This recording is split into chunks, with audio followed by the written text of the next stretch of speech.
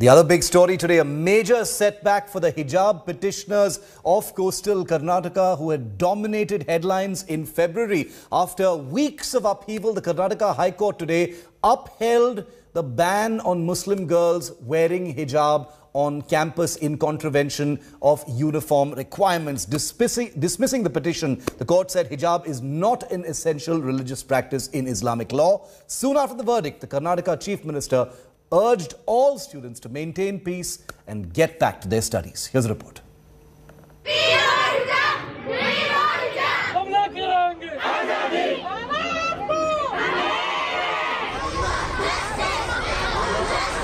For months, protests rocked not just Karnataka, but different parts of India.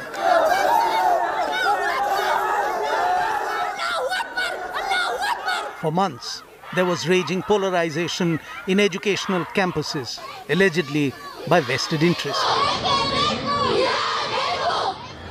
All that may possibly end now.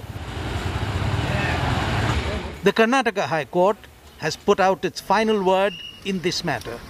After hearing the case for over 11 days, the three-judge bench ruled that the hijab ban in educational institutions is valid in law. The High Court dismissed all petitions, putting out a detailed order exploring all religious aspects that were raised in the course of the hearing. The court primarily ruled on three issues. One, that wearing hijab is not an essential Islamic practice. Two, that students can't object to uniform. And three, that the government can issue an order with regards to uniformity in educational campuses. The court has relied upon the principles evolved by the Supreme Court in Shabarimala, 4 or 5 principles, and has upheld that there was no evidence produced by the petitioners to hold that it formed part of ERP. Soon after the verdict, the Karnataka government hailed the order with Chief Minister Bommai appealing for peace with this message.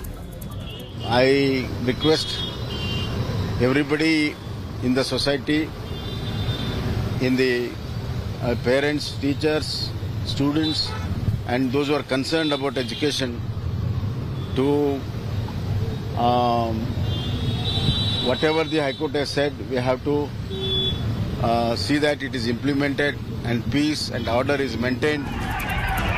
The Karnataka High Court in its order also slammed the violence and riot-like situation that broke out weeks ago in parts of Karnataka over the controversy.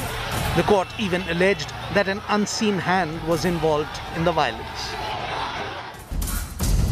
The petitioners, students in Udupi, who spearheaded the right to wear hijab stir, have made it clear that they will not end their fight now. They will be approaching the Supreme Court for relief, they say. We will take our time and we will let everyone know about this.